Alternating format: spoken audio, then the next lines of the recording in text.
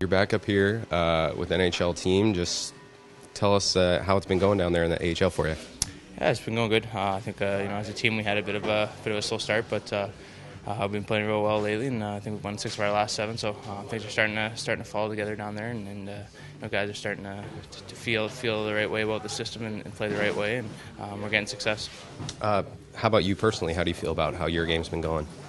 Yeah, it's been good. I think like everyone else, it's a little bit of a slow start, and I think personal success comes with team success, and when the team plays well, usually the individual plays well, and that's the way it's been going lately.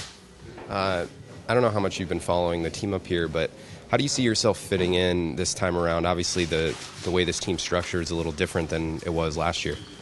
Yeah, I mean, I don't know. Where I'm going to be or if I'm going to play or when I'm going to play, but just work hard every single day and wait for your opportunity and whatever role you're put in, try and do your best to help the team out in whatever way you can.